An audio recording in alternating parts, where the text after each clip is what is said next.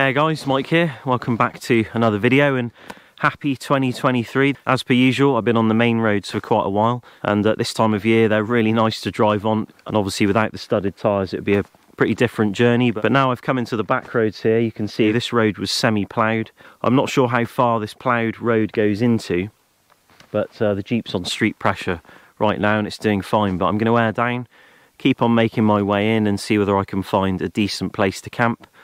And I'm contemplating putting the chains on just as a preventative measure, so I don't have to do it when I really get into something a bit difficult later on. We'll see. I don't know what's waiting for me, but time to air down.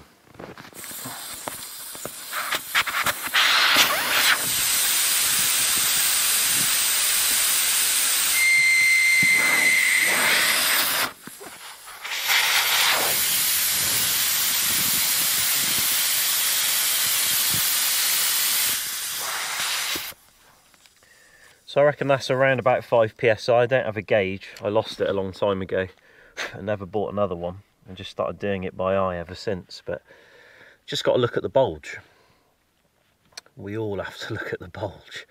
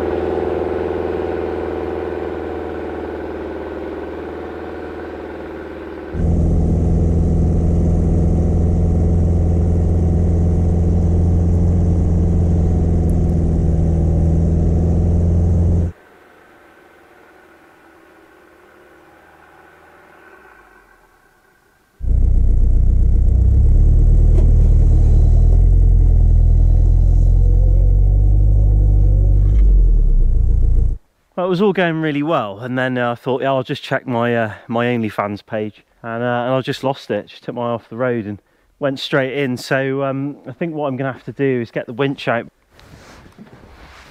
Oh, God almighty, deep in it.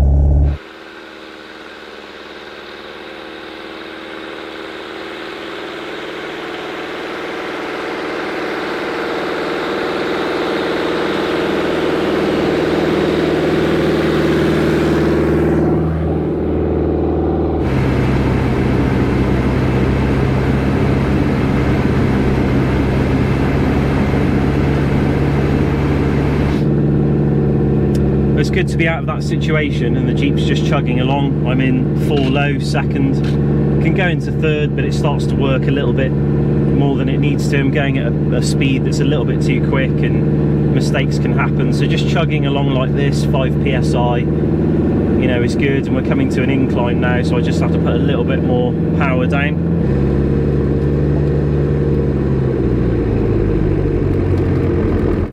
Not too bad. Got to the top. Still pretty deep though. The Jeep's doing a better job of floating on the snow than I am. There's a little bit of a snowdrift there. Probably hard to see with the contrast, and the road carries on, but I can only fear that it's probably going to get higher and higher. And there's a little off-road there, so we're basically coming into unploughed snow here, so this is going to be very tough. But this track goes on for quite a few, well, quite a long way actually. It looks like it goes up a little bit around the kind of nice little mountainous area there, which looks lovely, little forest up high up, and this one goes further up, and you can see that's the road that the dude ploughed. So he went all the way up there and probably pushed the snow and came back down again. So I'm going to go check that out, see if it's a nice camp spot. But the adventurous side of me wants to press on into his layer.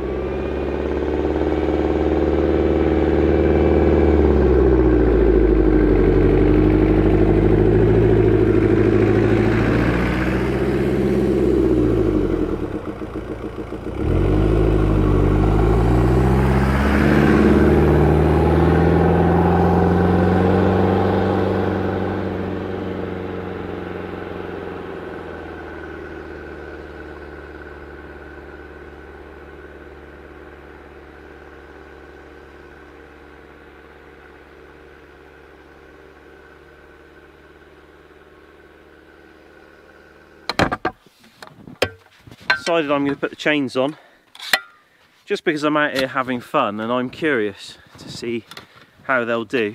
And it's going to be difficult to put them on here really. I'm actually going to jack the vehicle up because it's just so much easier to have the whole tyre rather than dig away and lie them down or put them on the wheel and reverse back. They're chains that they were originally for 32s and I made them fit 35s. I had them lengthened, but they're a little bit tight, so they're really difficult to lie on and then roll the vehicle onto them and stuff. So it's my excuse basically. So shut up. I got some time, I got some daylight, I know what I'm doing. Right, what am I doing? Apparently, I'm on YouTube, so I'm like a expert in my field because I got a video. Oh, shit. No, they're right there.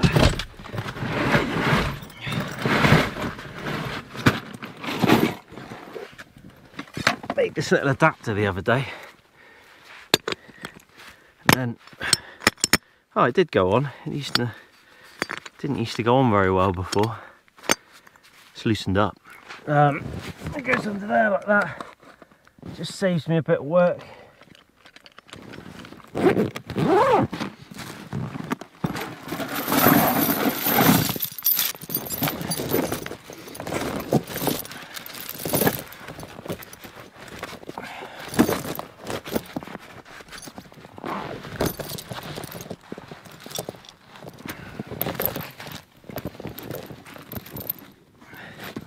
It's amazing how much chains loosen up when you start using them, when you could just go like 100 meters and then they're sloppy as hell. That is a crap effort on the chains. I'm gonna get my ass handed to me in the comments section for this, but I deserve it.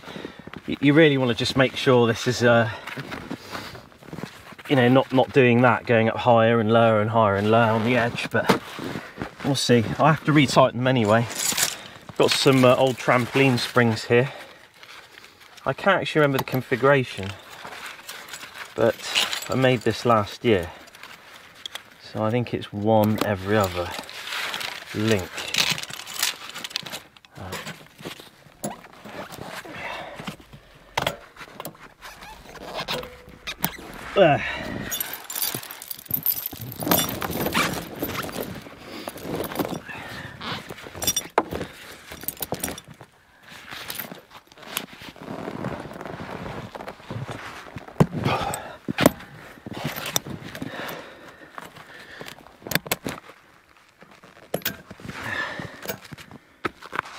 And that's it, we're ready to roll.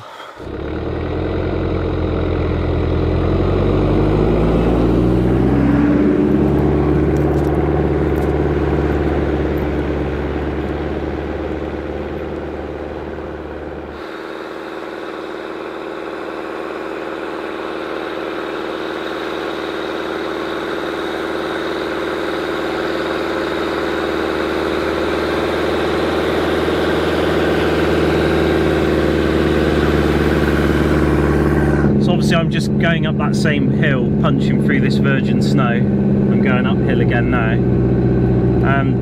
There's a tiny bit of slippage and stuff, but it seems to just keep going. It's just made a massive difference. So I'm kind of keen to explore this other track now, although I am losing a lot of daylight. But let's get to the end of here. This might be a nice campsite.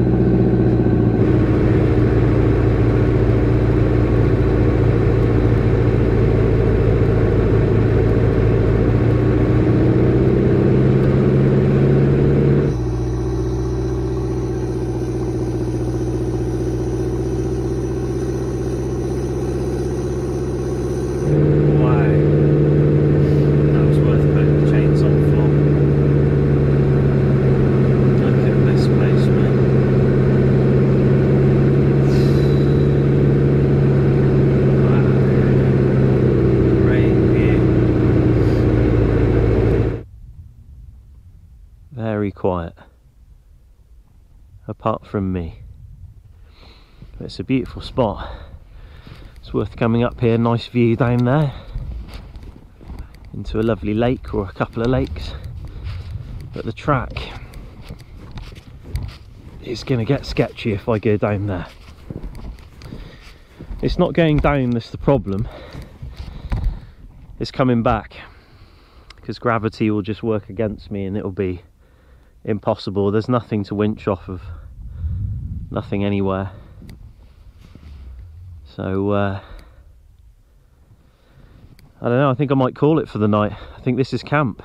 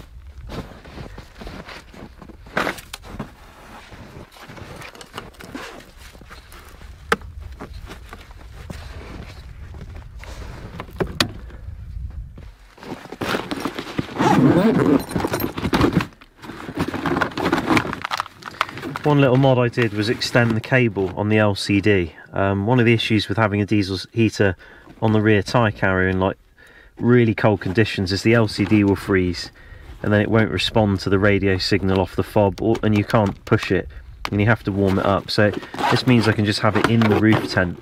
So if I want to turn it off at night and listen to the sound of nature while I sleep, I can do that, and in the morning it can be turned back on again.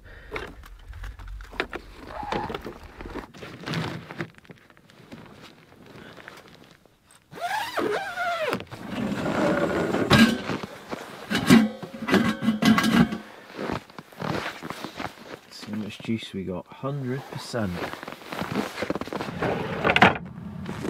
Yes.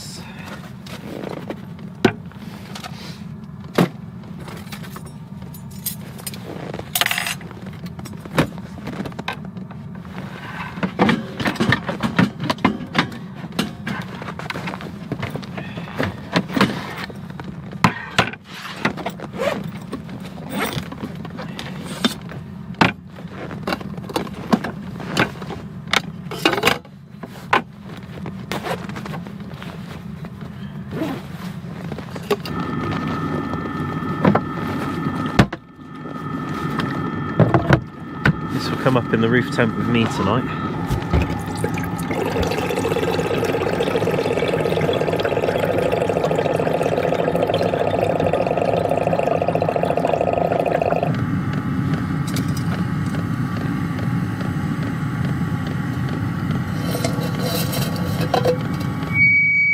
Ooh, done it again. It's the old dogman whistle. Called him in again.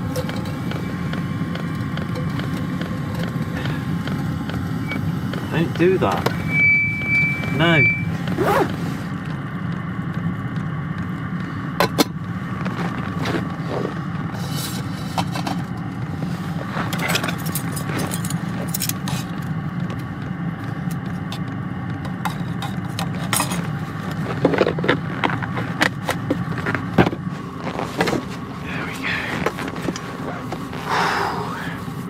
Nice hot cup of tea. Try and warm my hands up a bit. You can tell my hands are cold. I can't even flipping feel the tea, the warmth. Oh, wow. It's nice to be out here. While I was back in the UK, I was sort of looking at the weather over here and thinking, oh my god, like the snow is really coming down. I'm not going to be able to go out. That's it. I'm going to have to put the Jeep off-road and, you know, it's game over. But from living here, I've found that if you do enough kind of exploring and a bit of recon, you can always find like these half ploughed roads, and provided you catch them at the right time, you can kind of use them for a few weeks, really, a month, maybe even longer depending on the snowfall, and it kind of gives you places to go in the winter. But obviously if I had diff locks and full chains front and back, then life's going to be a hell of a lot easier. But you know, I say to myself every year, this year I'm going to get diff locks, this year I'm going to get diff locks, at least a front locker, because the LSD at the back actually still does stuff. I can see it working, and when I watch videos and things, but it's the front that I always see letting the drivetrain down, in a respect, letting the vehicle down. But like an e-locker, for example, in the front would be great in this climate, because I know air lockers have a big problem with you know, condensation and freezing in the lines, because the lines are so thin and everything. I mean, I get that advice from people in Canada and stuff who I kind of know who do this kind of thing, and have chatted to them. So an electric locker, you know, hopefully that will be a little bit better. But then a great thing would just be a cable actuated locker, like an aux locker, but it's very difficult to get that stuff in Europe.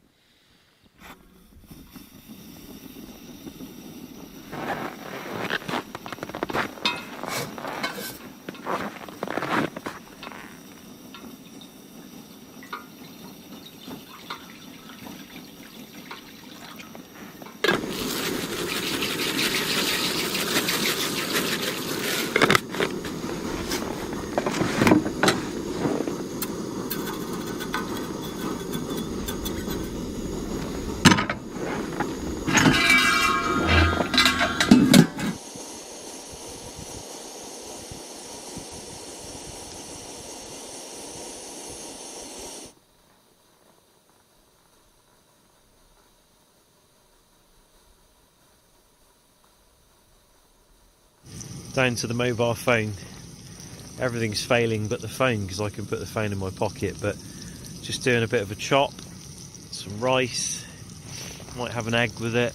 Don't have any vegetables, forgot to buy any. And I'm trying my best to warm the camera battery up. It's in its insulated pack, but yeah, it's having a hard time, really hard time.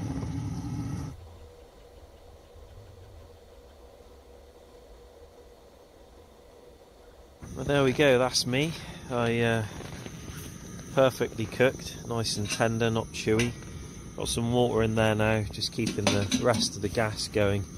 Get this cleaned up and put away, because that'll be me for the night, and then I'll just have cold food if I get hungry, because it is only about 4 o'clock in the afternoon. It's not that late, but it's near dinner time for me. So I've got some dates, some bananas.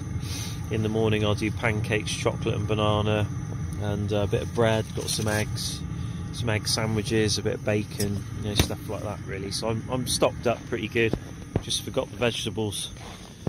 But yeah, I'm going to feast and then probably try and warm up a bit. Well, I got the main camera up and running again, but put it up in the roof tent, and it's pretty damn warm up there. So I think I'm going to go up there for a while. I've just had my dinner, and it was very nice, and got a few supplies up in the tent. I'm going to come back out later, because I mean, if you check the time, it's probably, yeah, it's just just gone 5 o'clock. You know, it feels way later, but it's not. So I'm just going to do some reading, going to chill, and just warm up a bit. Got some things up there to dry off, but it's a beautiful night. No moon, but going to be some interesting time lapses. I hope the northern lights will be out, but if not, see if I can capture some interesting things in the sky with the time lapse.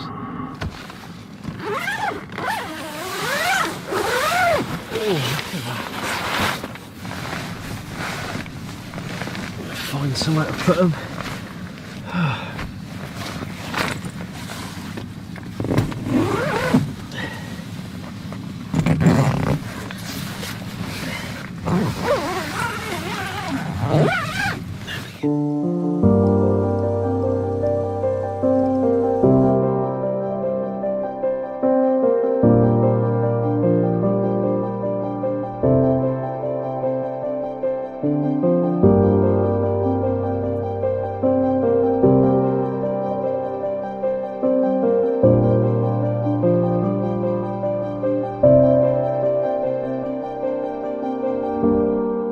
Well, I've just woke up, and I must have drifted off. I've been reading and just chilling up here, and yeah, it's about midnight now, and so I must have gone down for about an hour and a half, maybe 2 hours. So things are pretty warm up here though. Obviously got the diesel heater chugging away. Yeah, that's on a pretty low setting, but it's about 11 degrees in here, and it's minus 18 outside, so that's obviously a drastic difference in temperature.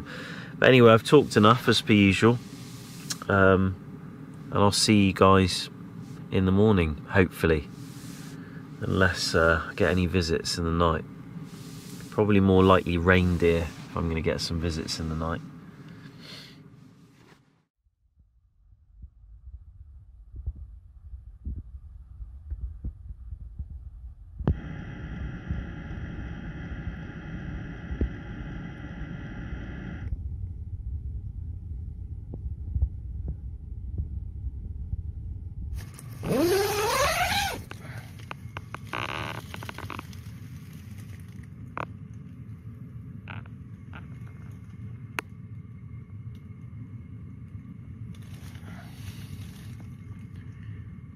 There he is.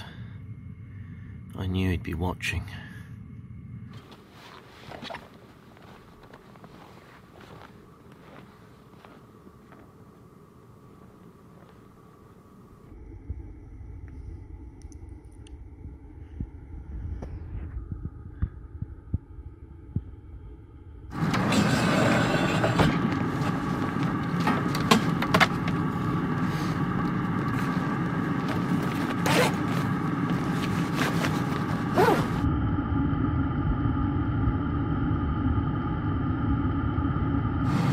Come to me.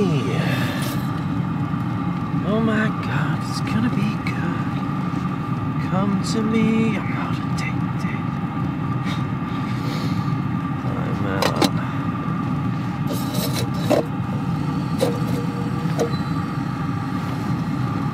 Milk survived in the fridge. The fridge was off, but I guess it's got enough insulation. The meat's not frozen. It's good. I want to avoid taking too much stuff up in the roof tent, or else it gets a bit crazy up there. But the fridge does have a warm mode, but yeah, not got much battery left and everything.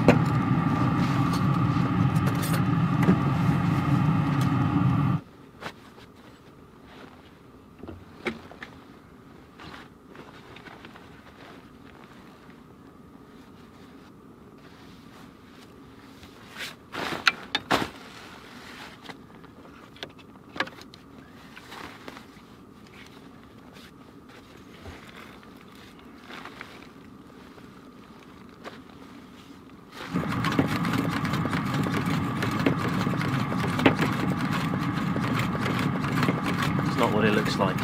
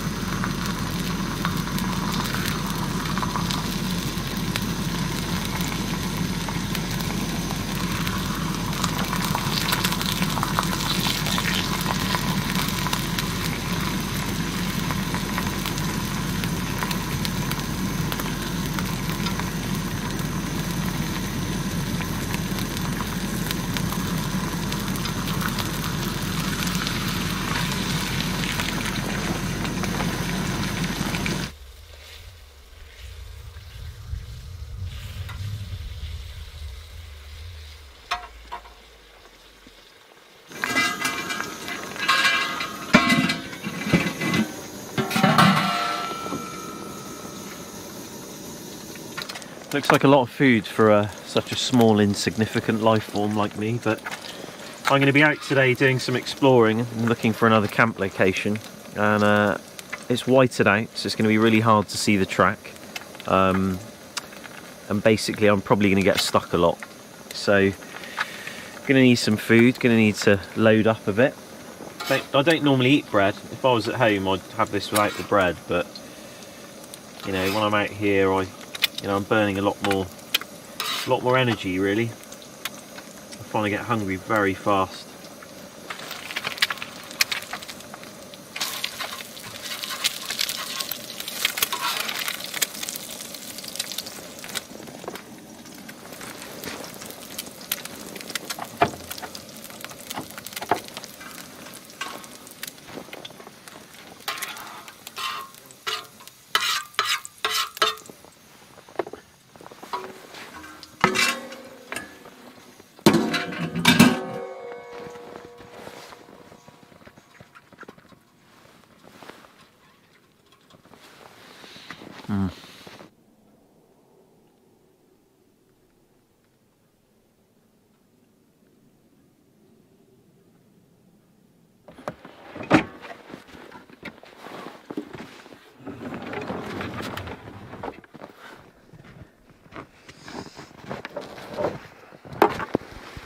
Well, breakfast is done.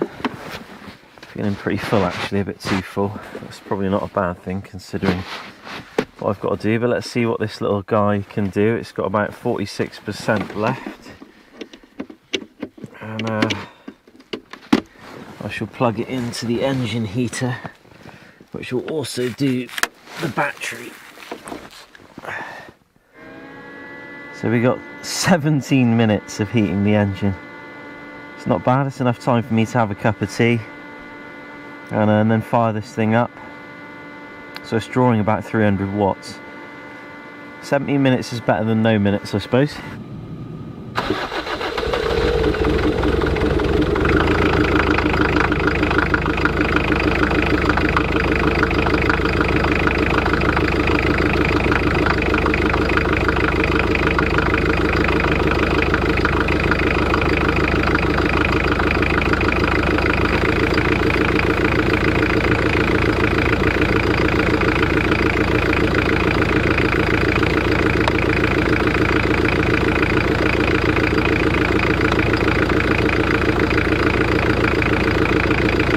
Just going to let the Jeep warm up a bit. It's yeah, more squared away and flipping out. It's going to be a difficult area really to get out of because I don't want to reverse all the way back down this track, but there's nowhere to turn around. If I just go off the edge a little bit there, the track is like that, and it has these dugouts at the side, which a lot of the tracks do obviously for runoff and stuff, so they drain away better. But for a vehicle it's extremely heavy, you're going to reverse off the edge there and you're just going to sink. The same the other side, so where you see me is about as wide as I can be, just a little bit wider here. So it's whited out, it's going to be very difficult to see the contrast today, but I'll see what I can do.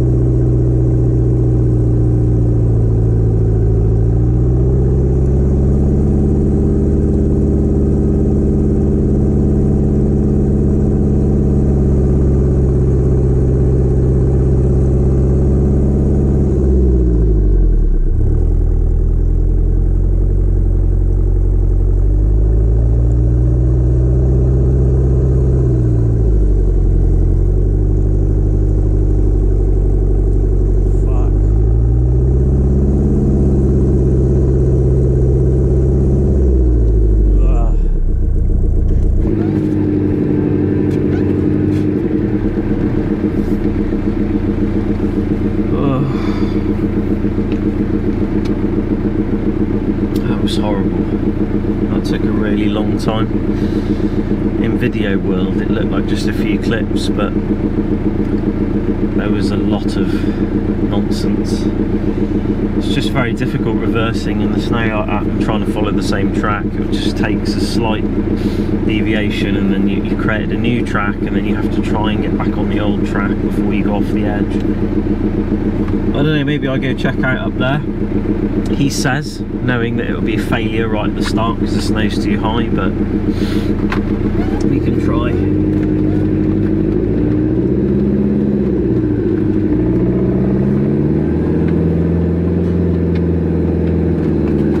Oh no, what is this?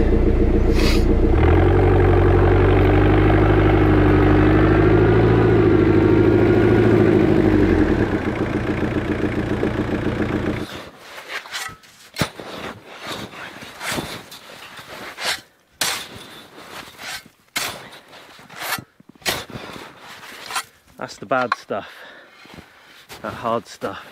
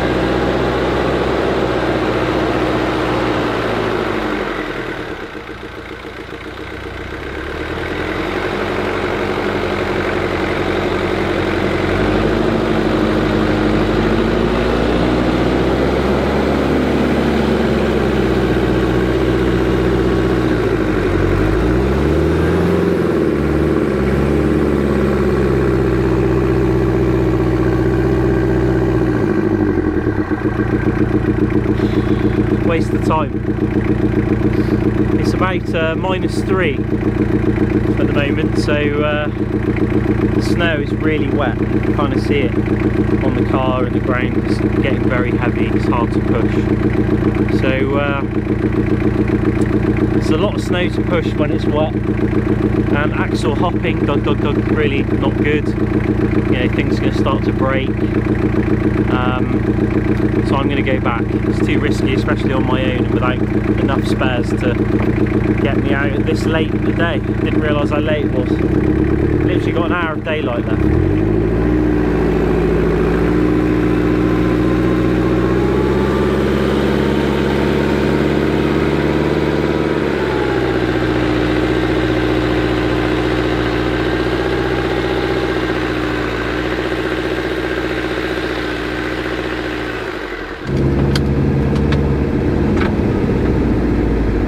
I didn't realise how late in the day it was, so I think I'm going to be setting up camp in the dark tonight. It obviously took a bit of time to reverse down that track, and you know, everything takes a lot longer in the snow because it's just so easy to get stuck. And I think it's -2 now, so yeah, some heavy snow. But yeah, better to be nose first, that's for sure. Always better to be nose first. Nose first, do you like that?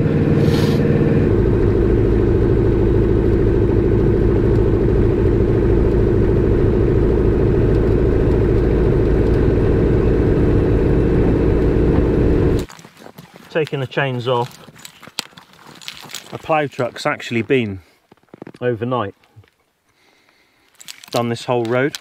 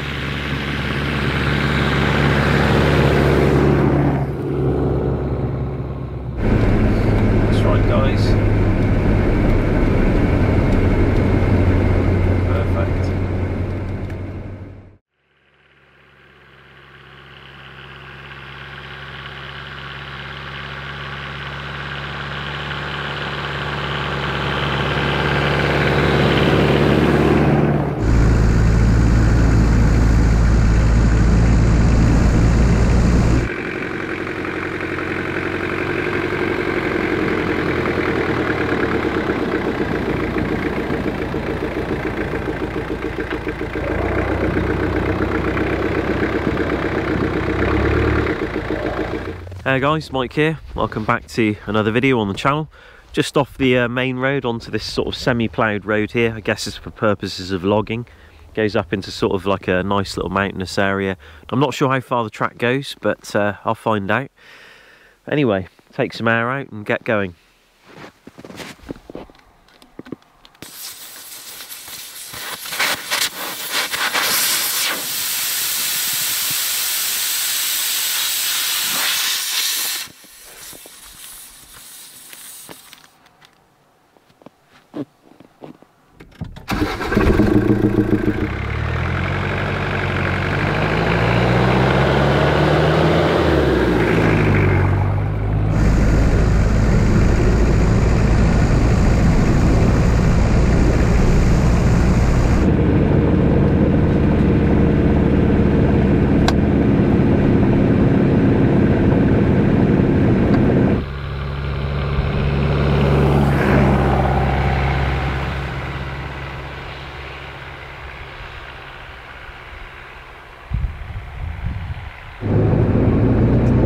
Conditions have been really variable this past week. We had minus 31 degrees C the other day, the next day minus 8, now it's plus 1. So the snow's changing quite a bit, and I'm just in 4 high in about a second. Could go faster, but the problem is it's so slippery that I'm going to end up going off the edge here into the ditch, and at the edge here it just plunges down for runoff, so the snow looks like it's not very high, but it's actually, you know, if you walked in there you just sink right up to your arse. So it's pretty difficult to get the Jeep out once you go nose in, so I'm just taking it easy, making my way up here. But yeah, perfect day for chains. We'll see if we tackle any snow that really needs it.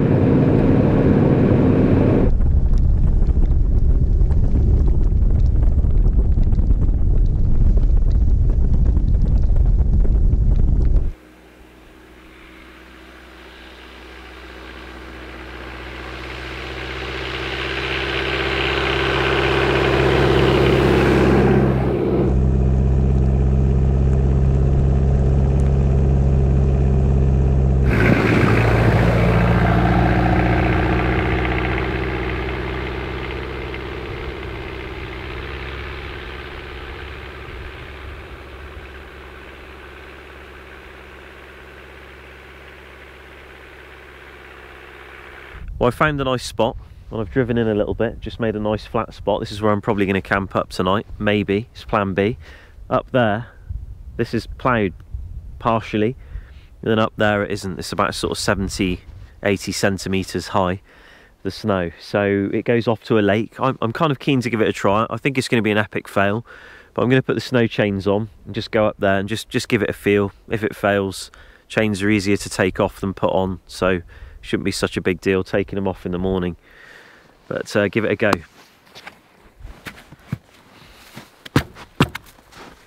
See if this works. Saw an old Australian man do it. It's got to work.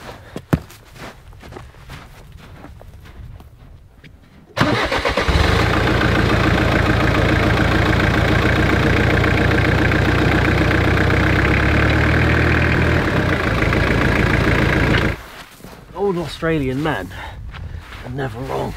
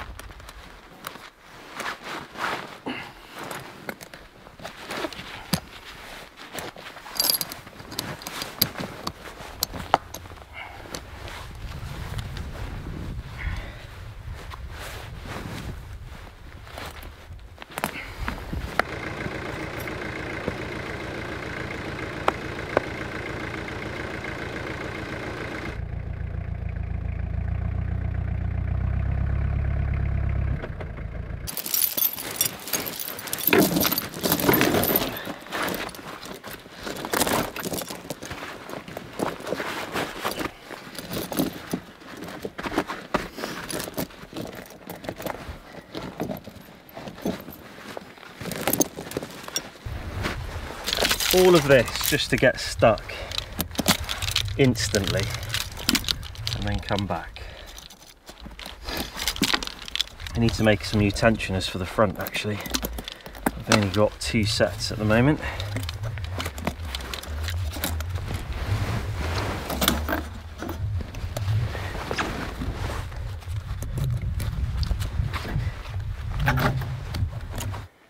That's it, chains are on. Did an absolutely crap effort on that one. It's just awful. But I'll drive a bit and I'll sort them out a little bit later. You just drive like 100 meters and then tighten them up, if that. But they ain't going anywhere.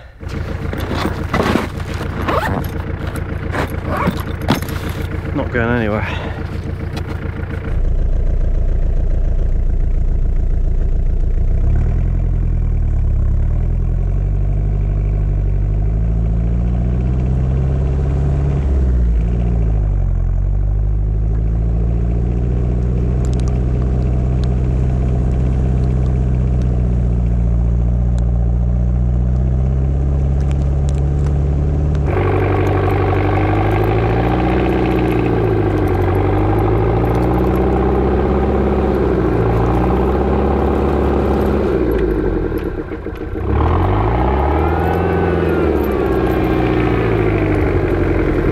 Help if I actually drove on the track instead of out there, wouldn't it?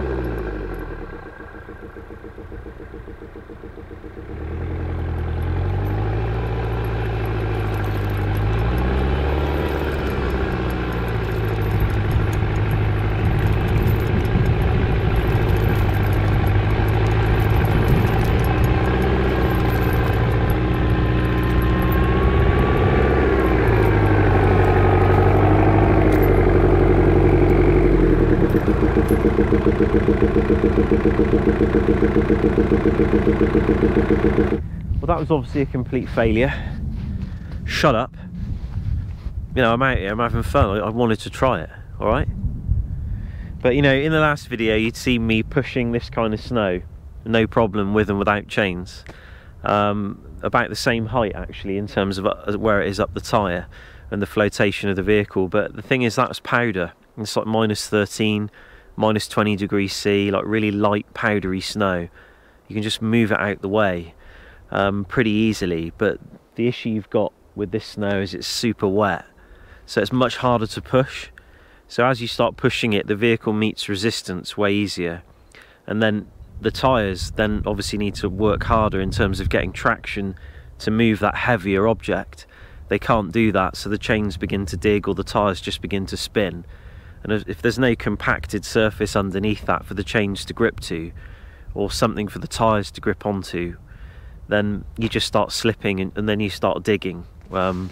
It's obviously less likely to dig on rubber than it is with chains, but the snow's not deep enough really for it to dig and be a massive problem in this case. So you know, the way to kind of get over that would be to be on some big old tyres, big balloon tyres, let them down low tyre pressure and just float over it, or just like send it with a massive engine straight in and just end up in the ditch on your side over there somewhere. But yeah, anyway, I'm gonna go set up camp.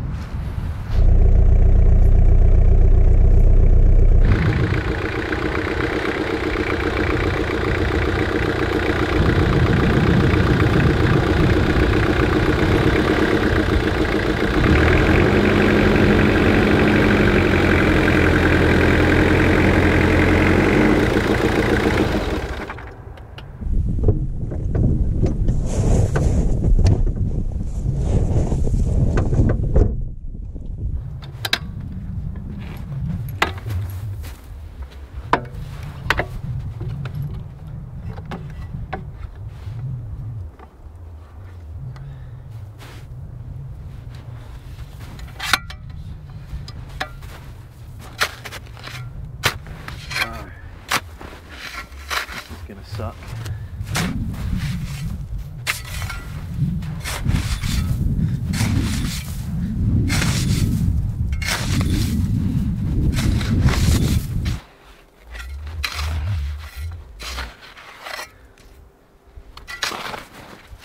You can see the warm weather making these big old chunks. It was pretty difficult to drive through that kind of stuff. Just making myself feel better, really.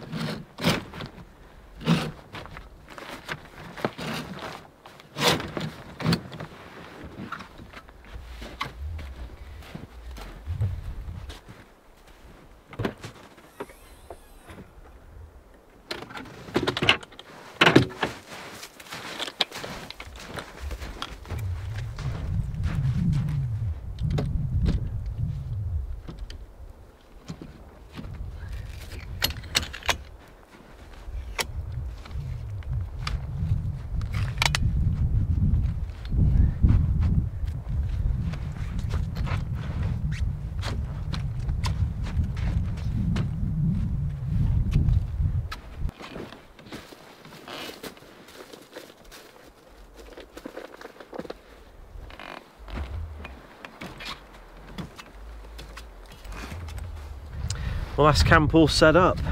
Just got to blow up Samantha, I mean the XBed Megamat Duo, and then basically I'm ready to just chill out up there whenever I want to. But I spend most of my time outside when I'm out like this. But flipping heck, it's getting a bit windy up here. I think I looked at the weather report, I'm in for a windy night. Old Father Weather's decided to send in the winds of time to make life a little bit more interesting up here. But the Jeep's set up perfectly. Wind's coming straight over the top of the roof tent, which is great. But yeah, there we go, time for a cup of tea.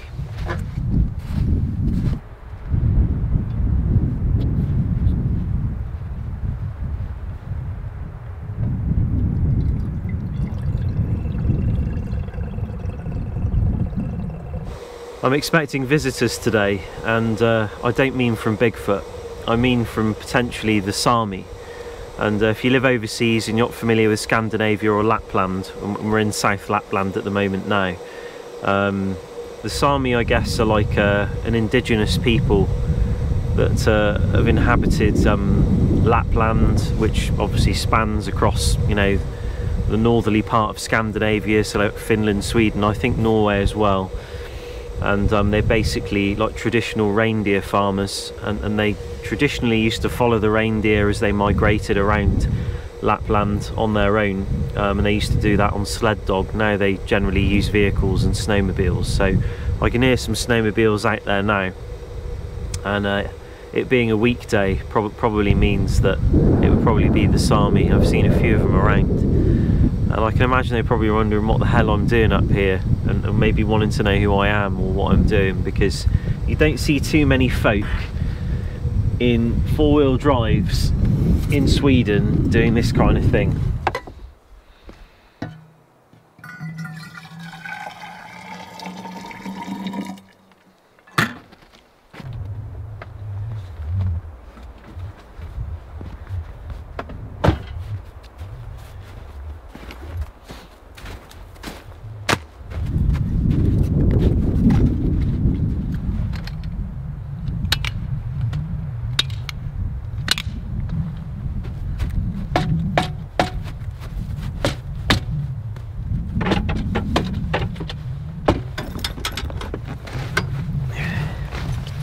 Glad I put a lock on this tyre carrier, just a little bit of extra security, so the hatches are so easy to break open. There we are, ready to roll.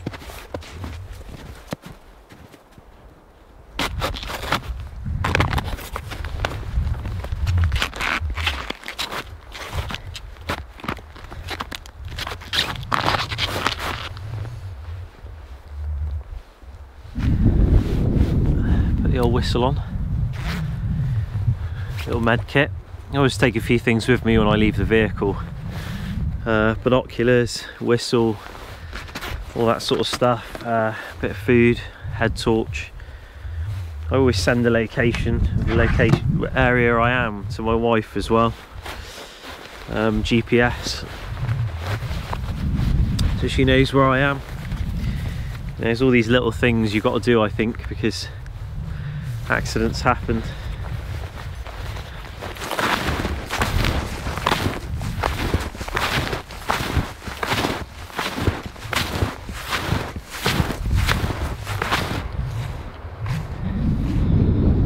There it is. Not too far away. I don't think it's going to be very deep though,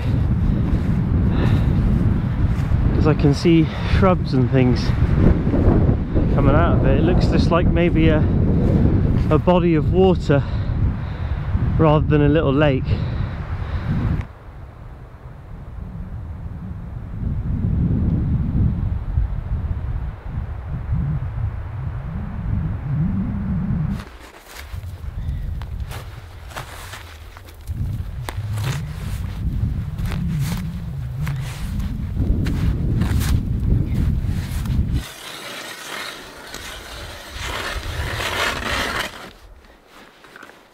Shit. Joking, aren't you? Yeah, I mean, you can see it's just like a bog. Maybe if I go in a little bit deeper, but flipping heck, I'm not sure about this.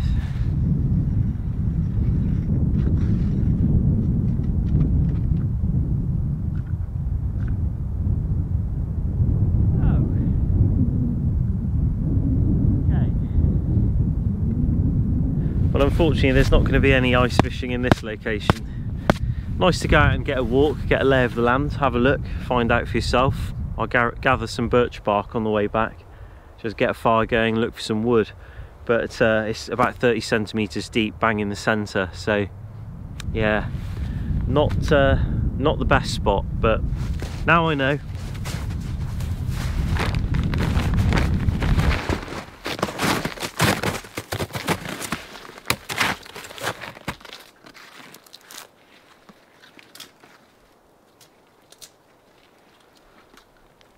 Here comes the climb from hell. Got some little bars here. Make my life much easier. Going up.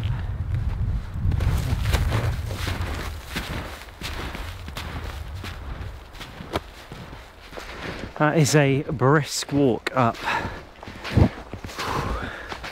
Nice to get out and go for a bit of a snowshoe though. Check the lake. Sinking like a rock. Oh, I can go back and feel like I've earned my meal now. Beautiful sight up here though. Yeah.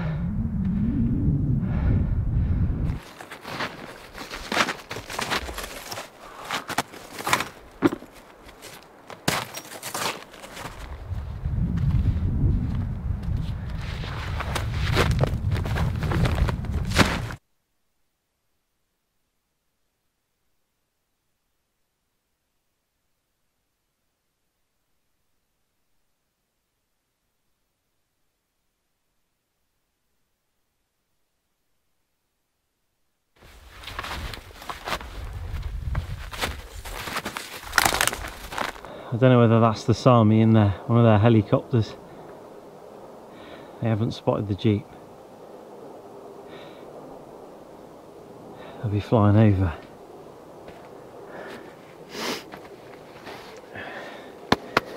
These small arms fire.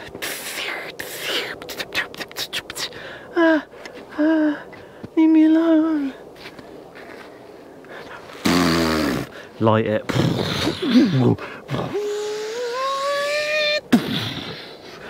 What have I done?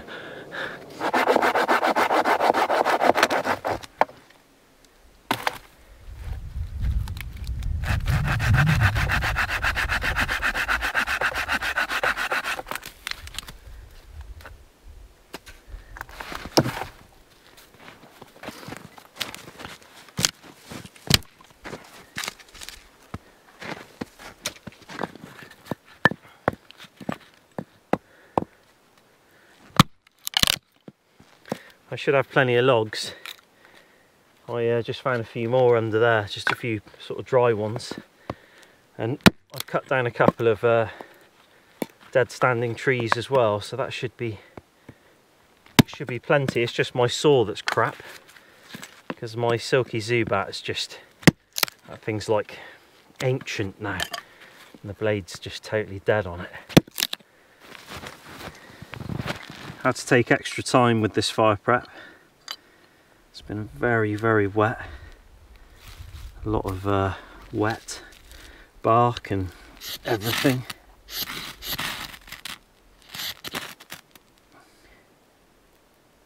When the wind comes howling in, it really gives you a hard time.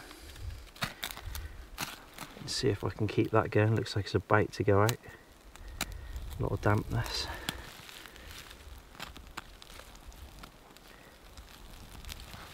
I know what you're thinking, like, why don't you use a lighter? I always get that question. I just like it, alright? Jesus.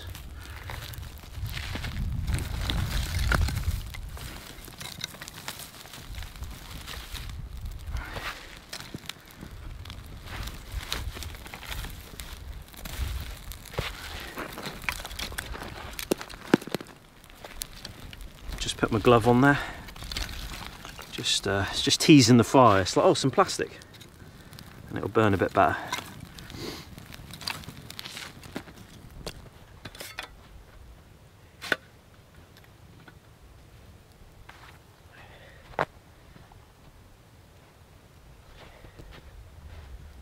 Hopefully I won't need these anymore.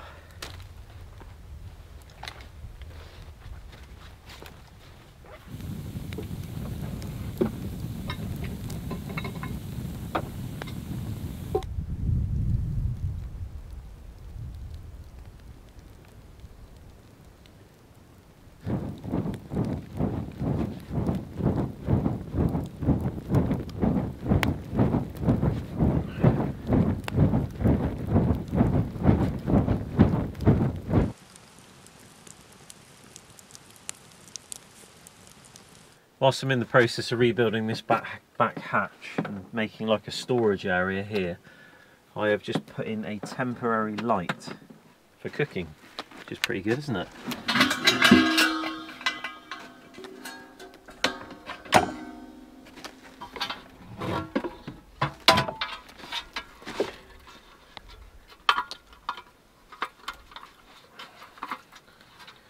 See if I can get this off. Warped. There we go.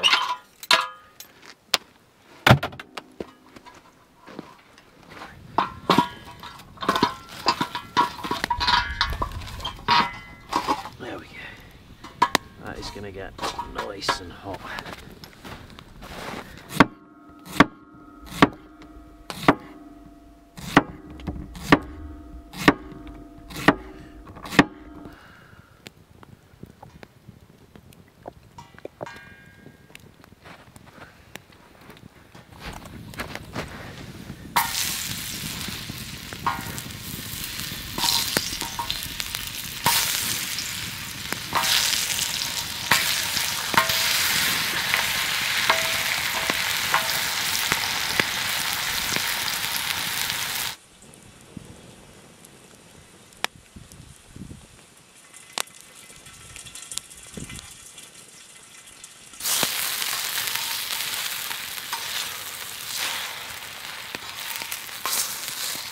I think I burnt them a little bit. Well, I might have a little bit of bacon, but I think that'll be enough. This is looking pretty good, and the potatoes are cooked through. I just caught them before they started to go, but fortunately they're nice and soft, and courgette's done as well, so keep that warm. So the thing about an open fire is, you know, managing stuff can be a little bit different. I'm going to season this bit of meat up. Got a little bit of salt.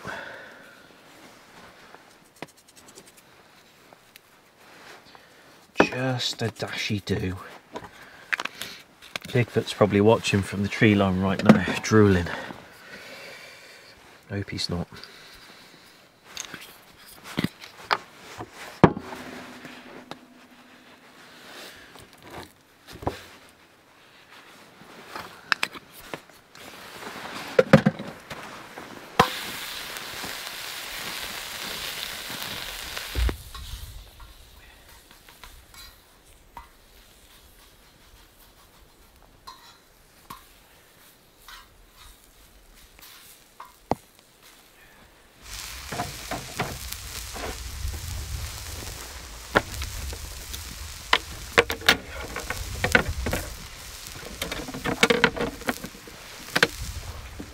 fancied a bit of a civilised meal tonight.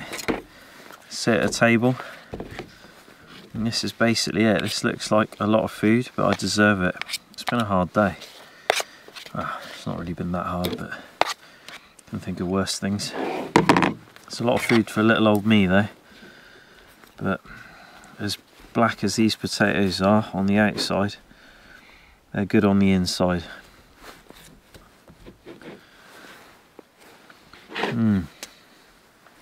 Perfect.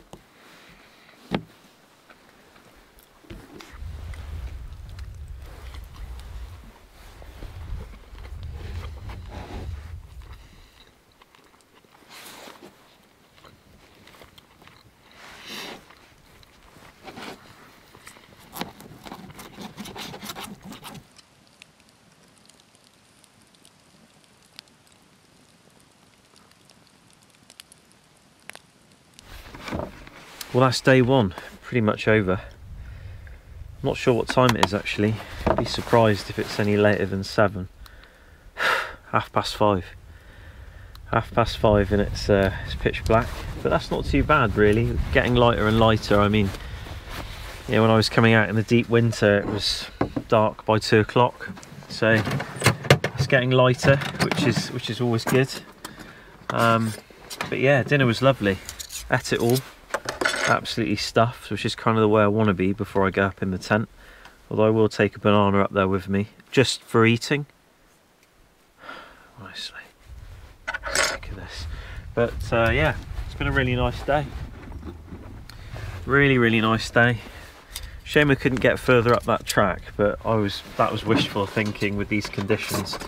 You know, maybe early winter, fresh powder, fine, but you know, this late in the winter when the temperatures are really fluctuating and the snow's basically deflated or sort of melted basically and hardened into, it's getting denser and denser. A lot of the time snow driving's not often about the exact conditions, but what happened previously over the winter, and like what are you left with at that point in time. You know, and the density of the snow is where it's at. Like if it's dense and heavy, and you're gonna have a real hard time with it unless you can run some big tyres with flotation and just go up on it. I hear a lot of people say you want really thin, skinny tyres to cut through the snow, and that makes perfect sense when you have ground clearance. But as soon as you start getting to 80 centimetres, a metre, even more, all the real snow rigs you see are on balloon tyres, and they're deflating them to nothing and floating around on that snow like a snowmobile. So you know, the thin tyres work when the conditions are like sort of this, you know, and when it gets deep, it's, yeah, those thin tyres are not going to do you any good. A mate of mine's got a Land Rover Discovery and he's on pretty thin tyres, and it does well by the most part, but as soon as you get into the deep stuff, it's just bellied up. You know, that's just the way it is really. I'm going to drink this tea. I shall bid you farewell and see you in the morning.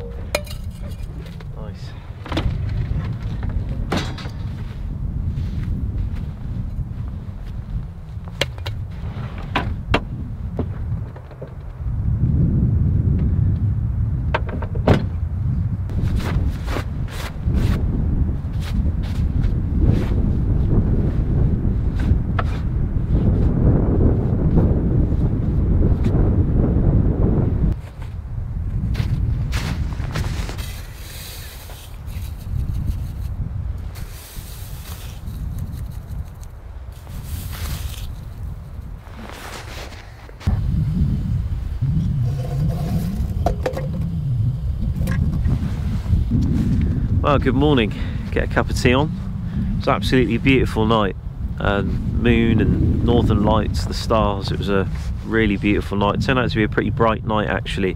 So I went out a bit later on, made another drink and just sat and like watched the stars. It was pretty awesome actually. But yeah, another beautiful day in the plus degrees. So we're at +1 at the moment. The Jeep was iced up this morning, now it's thawing out. So here's the roof tent, which is obviously a real plus. But man, there's a lot of condensation in that roof tent this morning. I don't have the diesel heater going while I'm sleeping because I hate the sound of it, as I keep saying on every video, but you might be new to this one.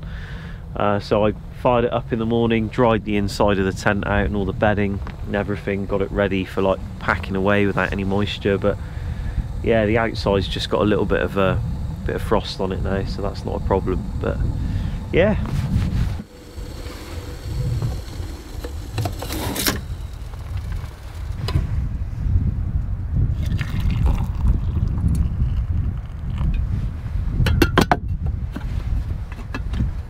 I should probably get round to building a wind deflector to this. Chopping board's kind of working though. Kinda being the key word there.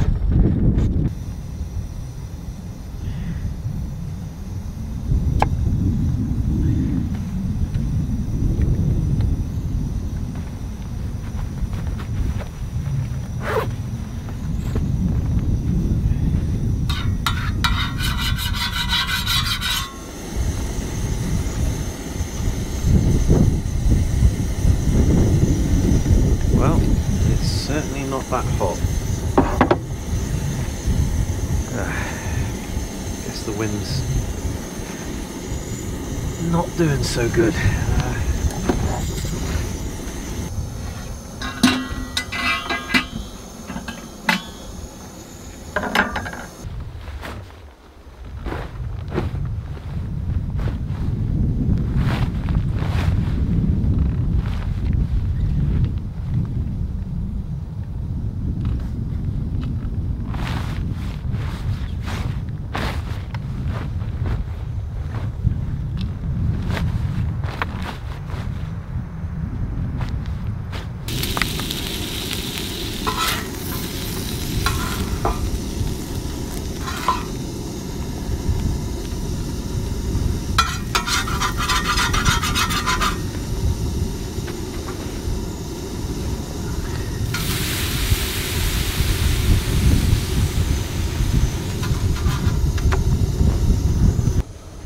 Pretty pathetic pancakes.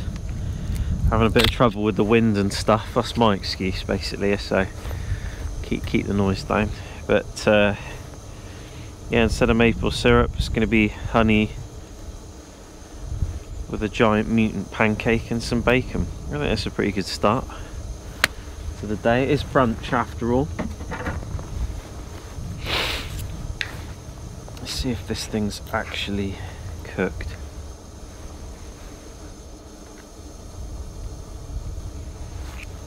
It's food.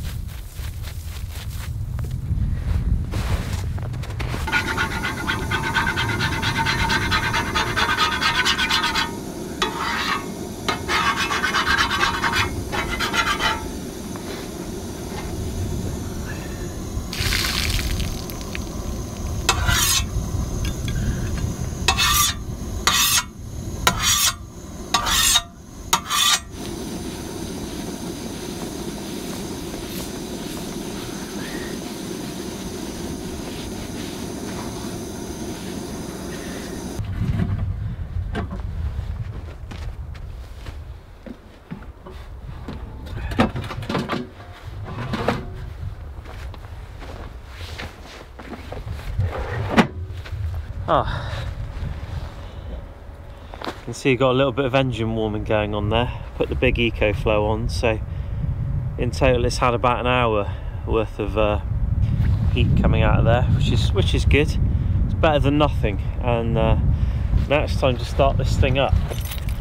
And I don't really want to like let it idle for a long time, especially not in these cold conditions. with a diesel engine, you really want to start it, give it a minute, let the oil sort of go around a couple of minutes, and then start driving. So unplug this battery now because it's got 1 minute left on it, and then I'll fire up the engine. I'll be pretty interested to see how this starts up. I adjusted the pump timing a couple of days ago, new fuel pin, so more fuel, pump timing adjustment to advance the pump a little bit more, and a couple of pounds more boost. I've been getting some advice from a guy in the Netherlands called Jelmer. He's a bit of a specialist on the VM actually, and a bit of a enthusiast as well. He's an engine builder, and I've got a ton more power out of the vehicle because of it, and much lower exhaust gas temps due to that advancing of the pump timing. But obviously now that the vehicle's kind of very manual, there's no electronics and stuff, so when you do the pump advancement, it is, you know, it can either affect cold starts or the top or the bottom really of how the engine performs. So let's see how it starts up. Let's let the coil turn off on the glow plugs.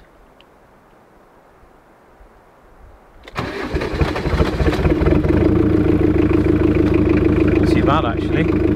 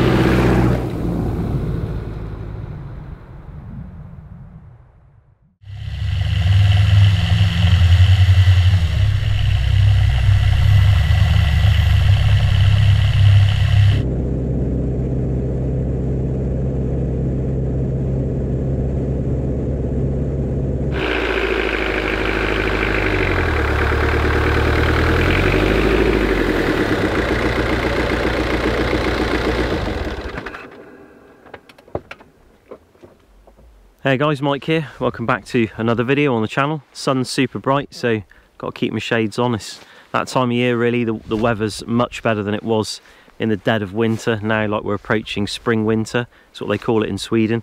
The snow's a lot wetter, although still not good enough to create snowballs with. It needs to be a bit warmer than this, but it just does mean that the driving conditions are really good right now because I can compact the snow and it's just kind of behaving a lot better in terms of flotation. Anyway, I'm going to make it to where I want to make it to. Big lake there. Hopefully I can find a spot nearby and actually do a bit of ice fishing for the first time this winter.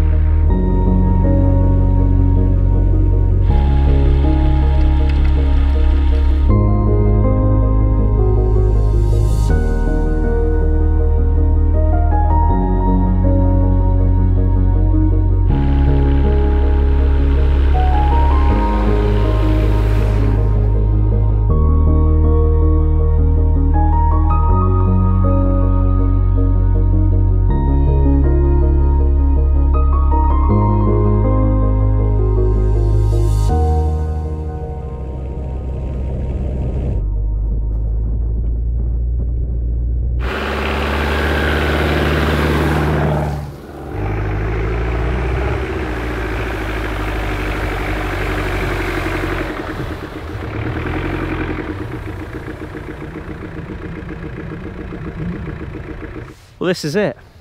This is where I'm going to camp. I've driven a very long way for a very long time. The track went on much further than this. I went all the way to the end, but there's no logs to be collected, so I assume that maybe the job's already done and this place is now not going to be used again. But I've just parked here really because it's the one place on the track that I'm not blocking it, and I don't like blocking things. Only toilets at certain establishments. But the winds have picked up a little bit, so I've turned the vehicle round so the clamshell is opening into the wind, so that the wind should just drift over the top and I should have a pretty quiet night. Anyway, gonna get set up and I'm gonna go for a hike and see if I can find this lake that I can see on the map. It's out that way. Hopefully it's not like last time where it's like 30 centimeters deep. Knowing my luck though.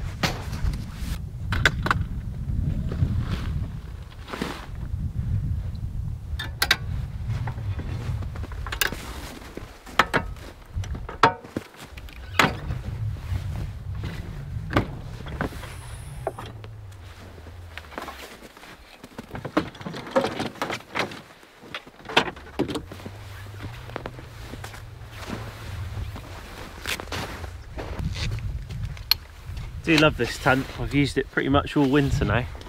I will say, if you're somebody who suffers with a bad back, this bit here ain't much fun. And my advice would be keep these loose before setup and then tighten them down like that after, because or else, you know, I think most people probably know that. I'm just flipping stupid.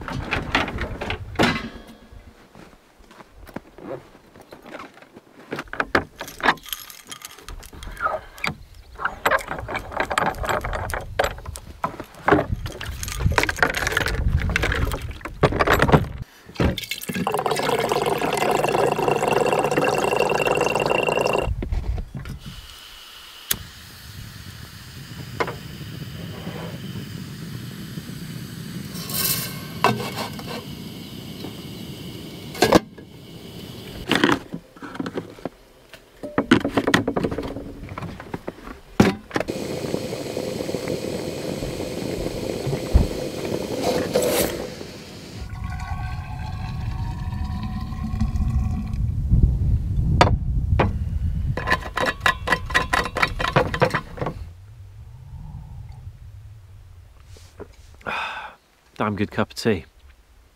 Lovely time of year to be out. They call it spring winter.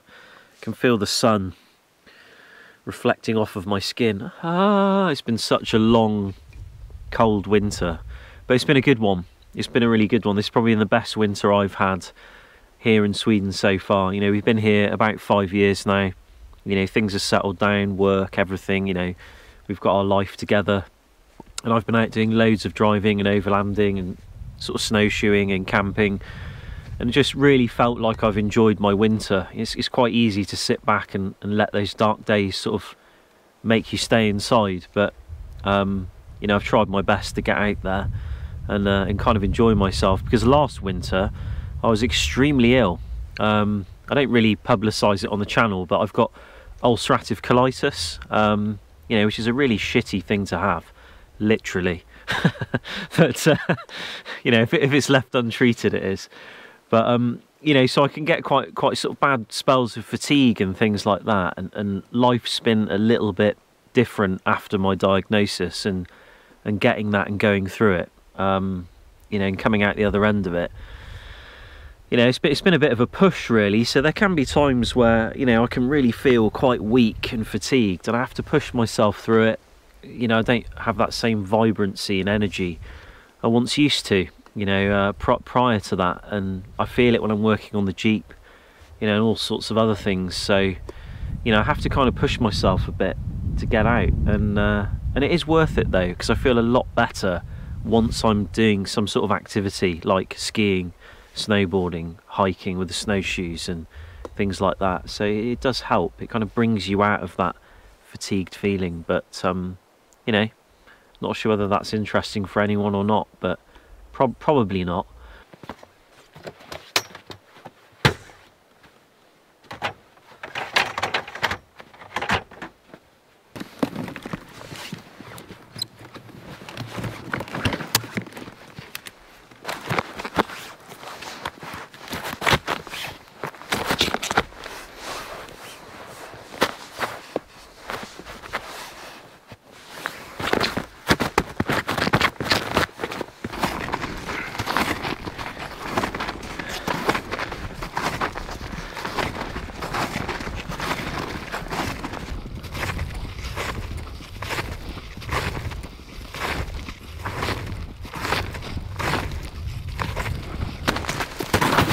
This is brutal. Sinking like a rock. It's got the hard ice on top, and as soon as you break it into the crystals below, there's nothing there.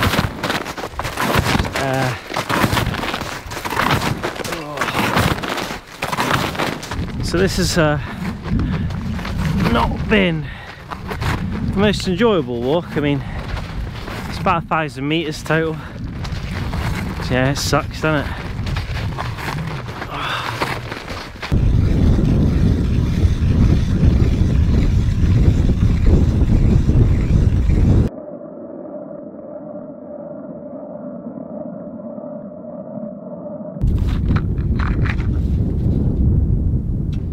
Just testing the ice near the edge, and it's about 70 centimeters thick, so it's pretty damn thick. And obviously using a manual auger like this is, yeah, it's not the most fun. I do have an attachment for it that goes onto a drill, and that's much nicer, but I haven't got that with me. And I also have an extension bar that makes it much longer, so you're not like down on the ice. These are just excuses because obviously you've forgotten all that shit.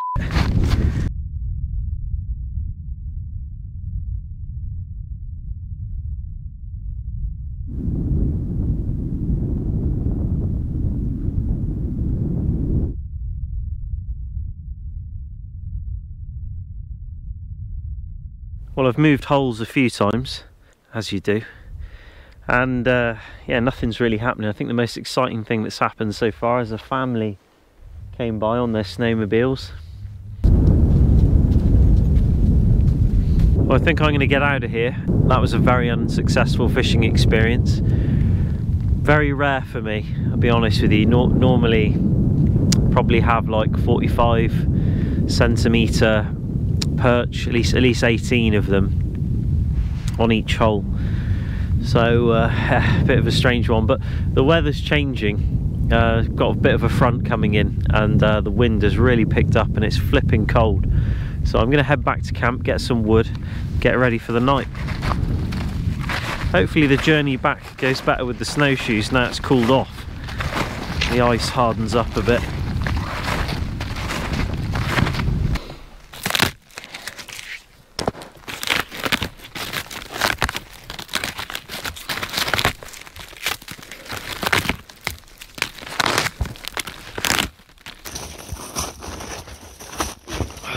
There it is.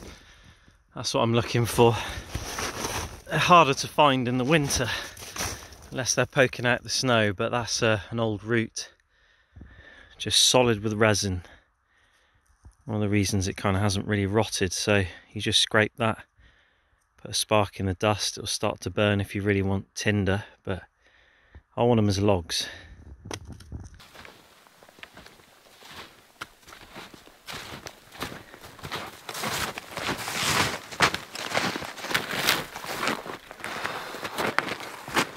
Now I am actually tired.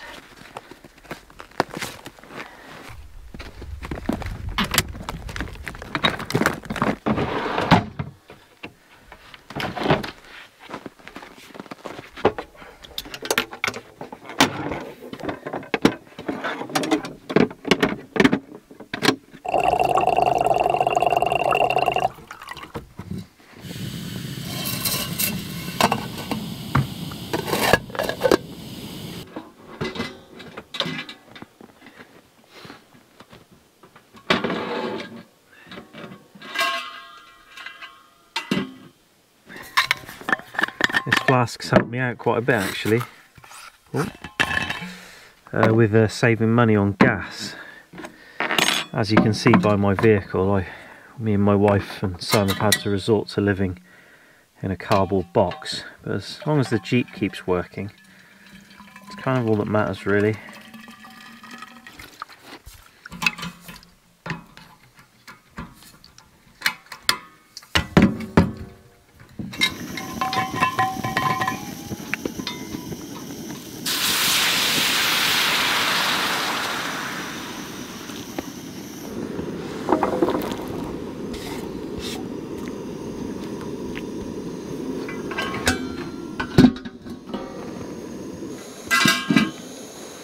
Getting there, another 10 minutes. I'm still really happy with this purchase, this thing here. It did cost me a bit though. I think 750 crowns for the Murica, and for the Murica lid it was 450, but that's because they're branded. I think you can get clone versions of this stuff for half the price. And I've seen stuff out there like in gas stations and things that is selling something like this, but you can get cast iron ones, you can get steel ones. They can be this big, they can be this big, they can be huge, you know. They're so popular in Sweden, like everybody's got one, and they're all over the place. Every outdoor shop, you know, every fuel station has these things in them, and not the lids most of the time, but just the plate with either legs or whatever. And you go to the hunting shops and the fishing shops and they've got the big ones with like gas bottles that you rig them up to. They're a little bit like scottles in the US, but it's just, I guess it's the same thing really. But I can see why a lot of people make them, as have I, by welding on some eyes for the stove, because you do end up paying a fair bit for them. And if you have a stove like I already did for backpacking and you kind of don't want to buy something else, it's nice to be able to clip that on there, and then you can take it off and put this thing on an open fire if you like.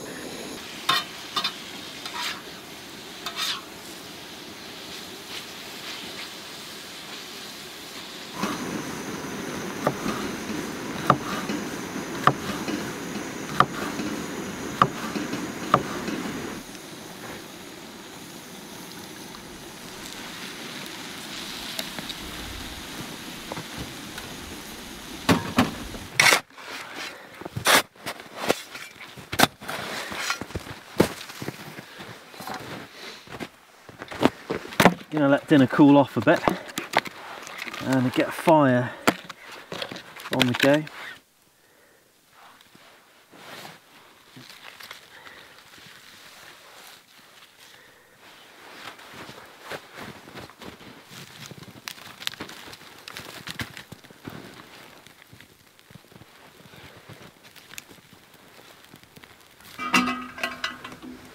Let's see what this is like. Could be disgusting. It's looking pretty unappetizing, but it should function as a carbon-based food. It's basically just potatoes, some meat, spices. I forgot the cheese because I'm stupid. Good.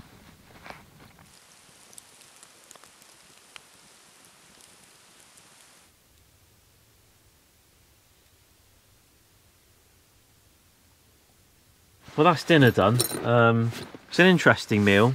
I think I'm going to call it Uncle Mike's chili dog shit. I think that's what I'm going to call it.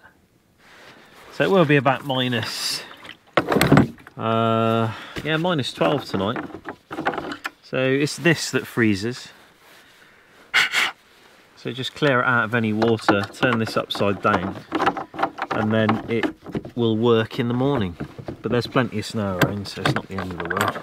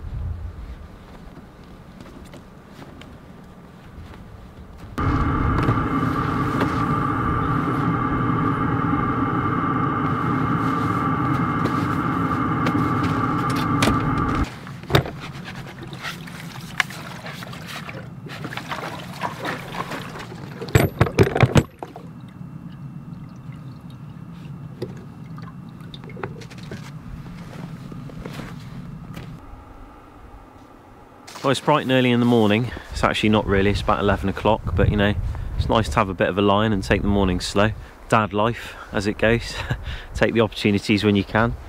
But yeah, beautiful day again, bit windy, it's cutting through a bit, and yeah, nice and sunny. But my diesel heater's just finished its decondensation procedure, and we're really coming to the end of winter now, where within about 6 weeks all this snow will pretty much be gone underneath the vehicle. We'll probably have a few of these lumps here at the edges where the plough trucks compacted it all, but that'll thaw out pretty damn quick, and then it'll be back to kind of like endless daylight, 24-hour daylight, mosquitoes and giant horseflies and all sorts of other stuff. But the fishing will be a lot better. I'm looking forward to not drilling holes in the ice.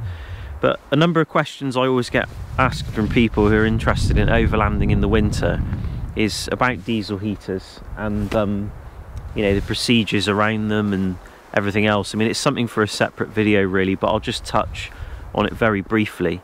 I absolutely hate the diesel heater in a way that it makes a horrible racket. I can't sleep with it on, so I have it on for about 3 hours in the evening while I'm reading and stuff, and then in the morning I put it on for like maybe about 3 hours again, just while I'm waking up, and to dry out the inside of the roof tent. And that kind of brings me to the point of a reason why I love the diesel heater, and that's because it's granted me access this winter to be out non-stop throughout the winter and never have to worry about opening my rooftop tent and drying it out in between camps, which is a real big deal for me, because if you look at my garage, it's not particularly high in terms of the roof. So, you know, it's okay for working on the vehicle in, but you can't really do anything with the roof tent up there. You can't dry your equipment out. So that's something I need to do while I'm out here, and that's what the diesel heater's allowed me to do the entire winter. And I have had no issues with mould inside the roof tent like I have done in previous years. I usually take the exhaust tube off the back, I have it running round into the tent with the normal tube that I have putting hot air in. So I have 2 tubes going in the tent. One goes under the mat and the other goes above, and I stuff my sleeping bag under the mat and lift it up, so I've got like a gap where hot air is being blown underneath that, and another gap at the top, and it creates this kind of circulation in the tent, completely dries everything out. And you know, the thing is ready to put away now with all the bedding in until the next time I go out, and I don't have to worry ever about opening it up in between that. And I think going forward into next winter, over the summer, I'll just take that diesel heater apart a bit more, get some more spares for it, make it a bit easier to maintain. But you know, worst case scenario, I actually don't need the diesel heater for warmth, because my sleeping bag and my sleep gear up there can take me well below -25°C. So I never completely depend on it. It's just there to allow me to dry my stuff off. That's basically what it does for me.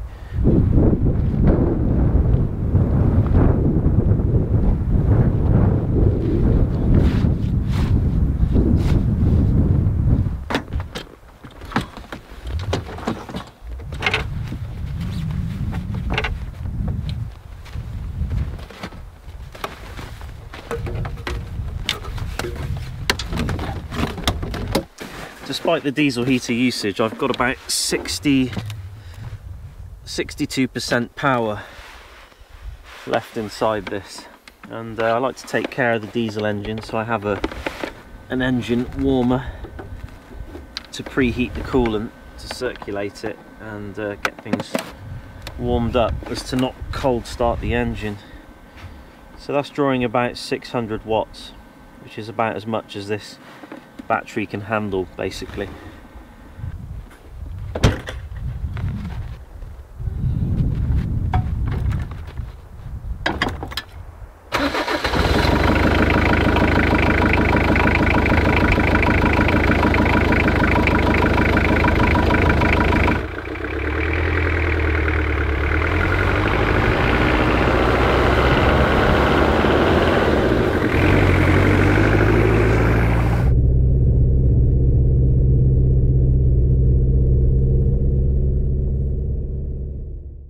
Hey guys, Mike here, welcome back to another video on the channel. I'm back out again, and I'm just off the main road at the beginning of what looks like a semi-ploughed forest track that goes up into a little mountainous area that I'm going to go up and do some exploring in. This morning temps are about -25°C, so it's pretty damn cold.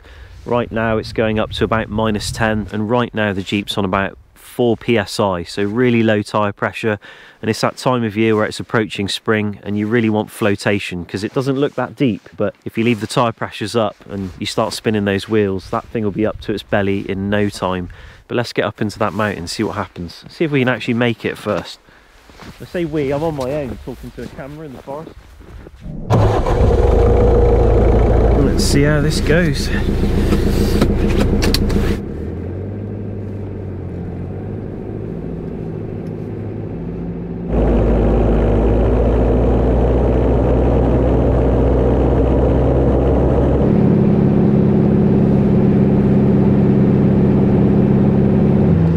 I'm having trouble right off the bat, just on the first slight incline. The traction is just really terrible. The vehicle's not digging down, it's floating pretty well. We're moving, but I just can't really do this entire trip on this progress. So next flat ground, I'm going to put the chains on and put some traction back in the vehicle, hopefully, and then probably get stuck.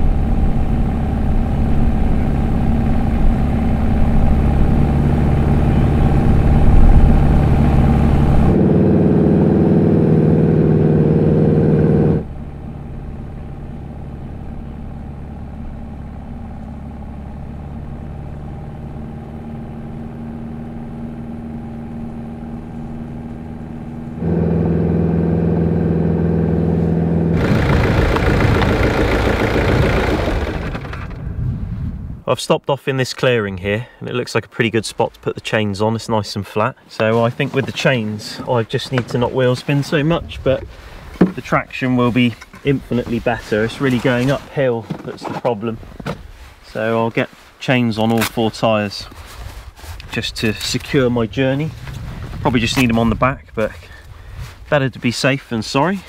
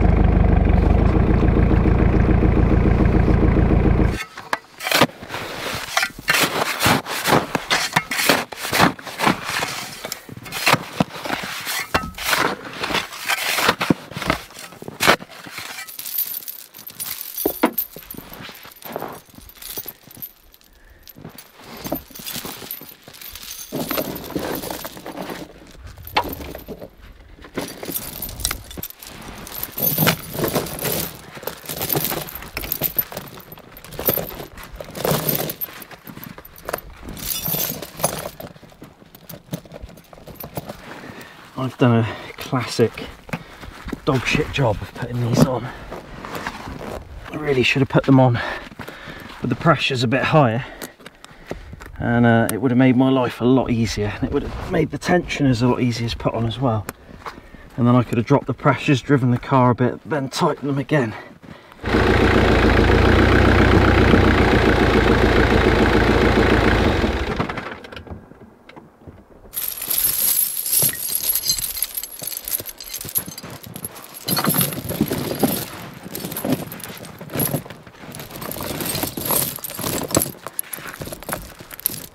I've been using these chains all winter, and I decided to put them in the workshop and modify them stupidly, and now I've just realised when I got the chain all sorted, I was doing it on 15 psi, and I'm out of breath because I've been trying to put this damn chain on. I'm a total idiot, so I need to go back to the drawing board now and lengthen them a little bit more, because I shortened them a tiny bit, and mark the links red so I could just hook them up real fast. And on 4 psi it's killing me.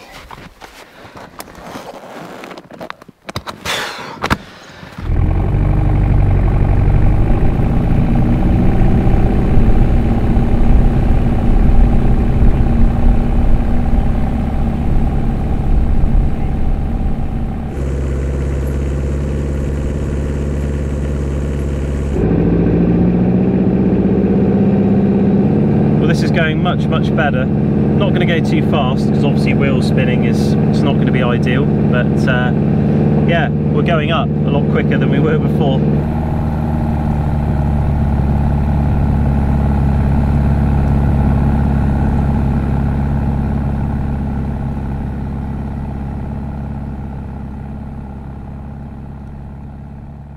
But this is a bit of a hasty climb coming up. See how we do.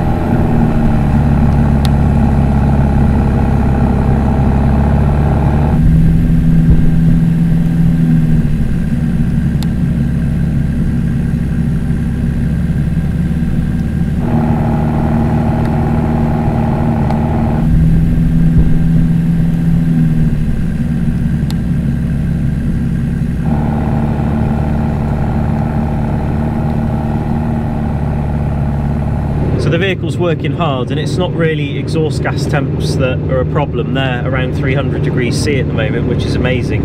It's the coolant temps, you know, that constant working hard and keeping at high RPM all the time, just those temperatures creeping up, and they seem to steady out at around about 100 degrees C. But I don't like to keep it there all the time, so I'm letting the vehicle cool off. But now I'm about 95, and it seems to be maintaining that temperature just because I'm on first gear, 4 low, just chugging up like this, Thomas the Tank Engine style, just giving the car a bit of a break. Sorry, the Jeep. Alright, f*** off. Made a mistake, right? Forgive me for it.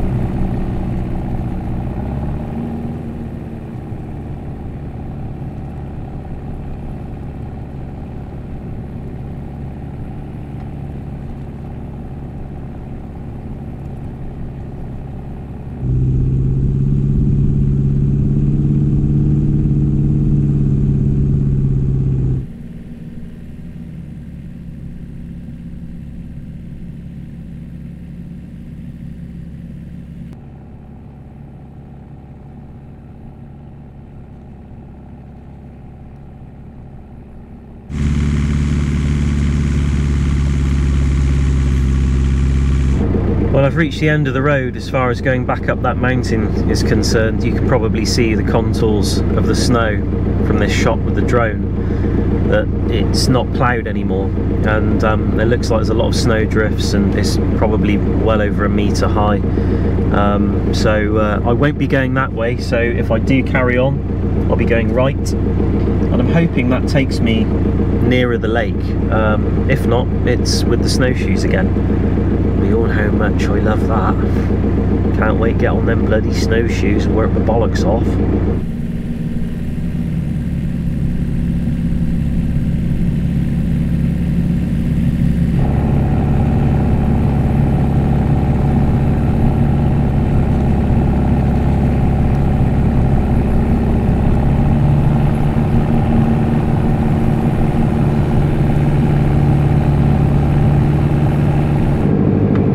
Nice spot, not much of a view, but beggars can't be choosers. I've come all this way and it was a hell of a way. I think I'm going to stay here.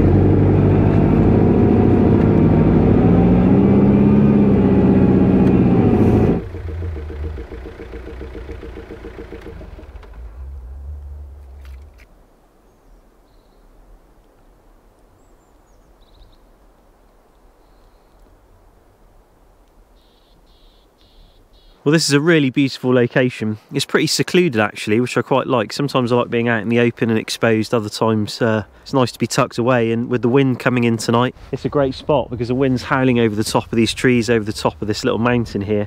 We should have some good cover. But I lost my sunglasses in all the commotion and the excitement of getting up here in that drive, and I also crashed the drone. Although I don't really think I did crash the drone. I'm fairly certain I saw Bigfoot lob a turd at it. He flung something, and I'm fairly certain he was wearing my sunglasses. So he's obviously f***ing with me again.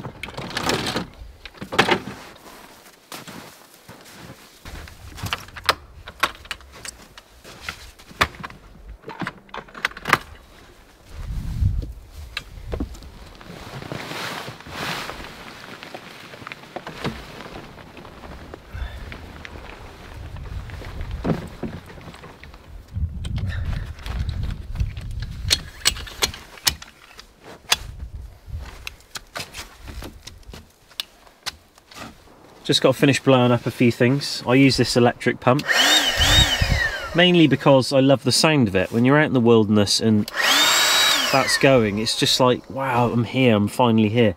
Obviously that's sarcasm.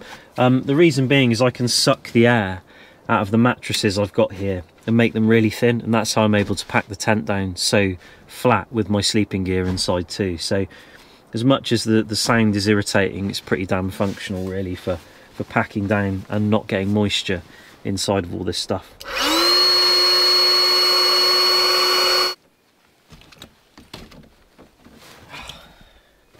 No mosquitoes yet.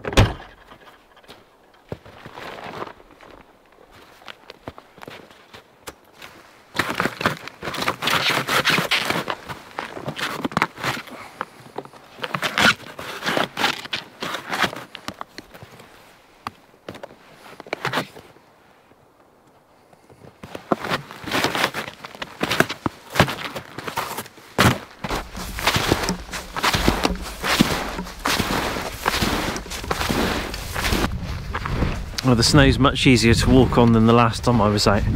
We've had some really cold weather, so it's kind of like froze the top a bit, and it's a bit better for flotation. But I'm on a bit of a wood collection.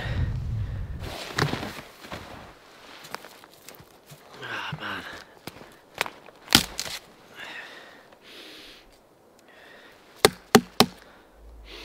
Can use it for a bit of fat wood.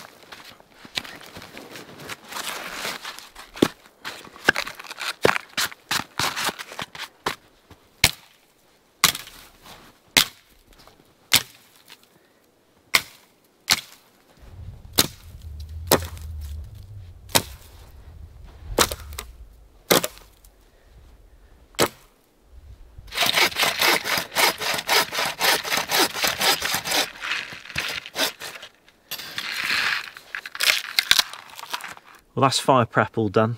Got my logs, got my kindling, got my tinder, got a little bit of a raft. Ground's cold, obviously. Never really going to get much luck with a fire on ice like that if you don't put something underneath it. So, ready to roll.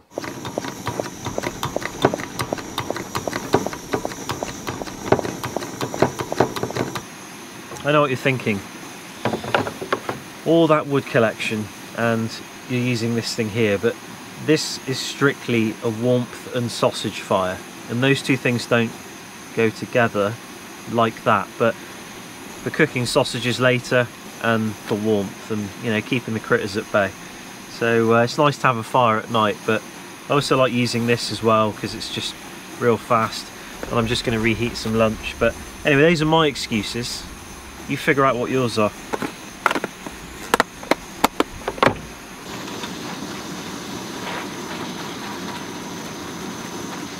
This is when you know you spent too much money on the Jeep. Leftovers.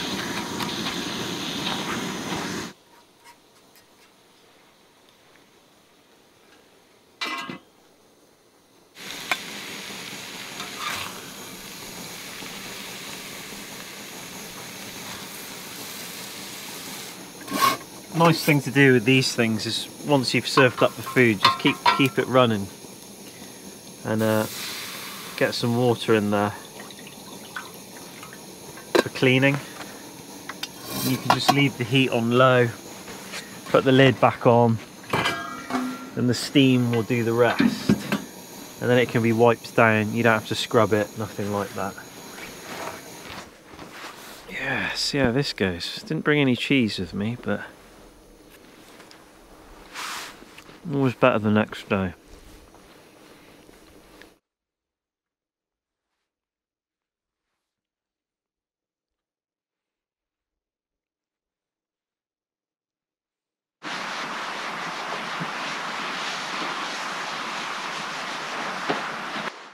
One thing that can be really off-putting for some people with white gas is the blackness that comes off of it, all the soot that builds up. It doesn't really bother me, although you see me cleaning it, but I like to give it a little clean once in a while. But mine just stands up as it is like this in the back of the drawer system. So it doesn't actually touch anything, but I mean if you were putting it in a bag, you probably are going to see that bag collect a lot of black soot and probably need washing periodically or from time to time. So something worth bearing in mind. Is probably why a lot of people use gas. Burns a lot cleaner, but it is more expensive and rubbish in cold weather.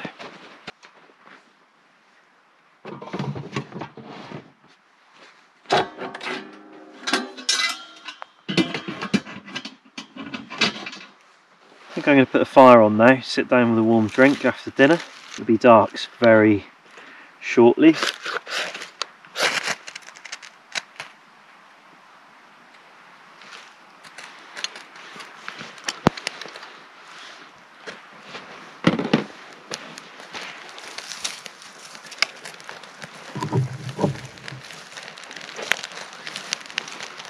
Should be job done.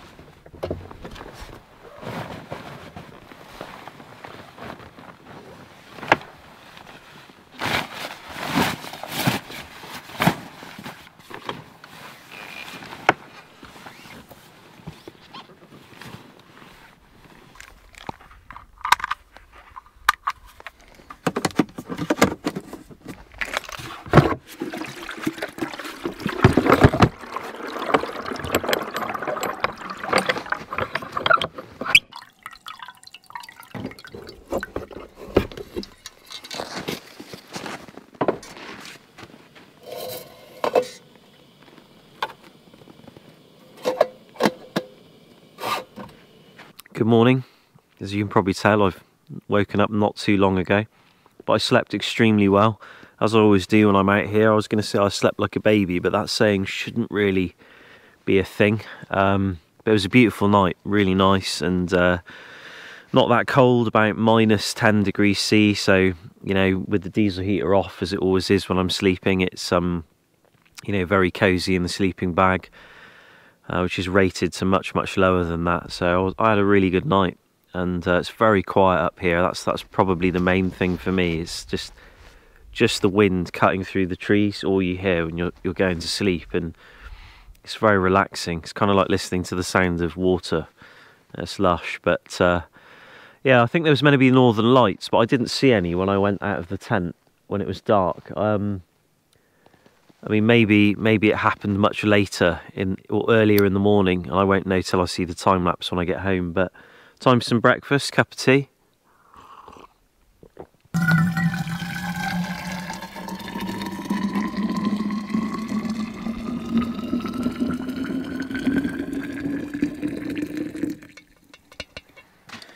There's a nasty rumour going round that I make shit pancakes. I don't know where that rumour came from. I've never made a shit pancake, but I'll prove you wrong today.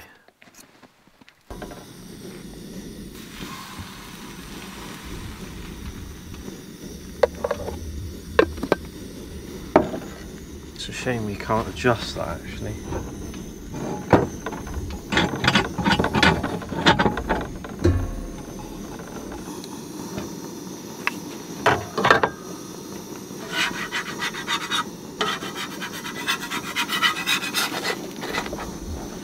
Good pancake, good first pancake here. This is going great.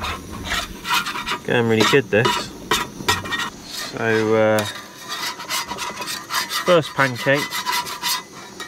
There you go, Bigfoot. There's yours, mate. You go enjoy that. Enjoy that, mate. Keep the glasses. To be honest with you, it's just this. I'm not shit at cooking pancakes, but like if you look at, I think it's just this Maruka thing, because all the heat's just in the middle all the time. It's probably be better on an open fire, to be honest. I don't remember having this much trouble on open fires, but I've never been able to cook good pancakes on this thing. I think I'm just going to have to do much smaller pancakes, basically, because the heat is all here. This is the heat. Around here it doesn't really cook that quick, because when I'm cooking food I move things around. So I keep things warm out here, cook in the centre.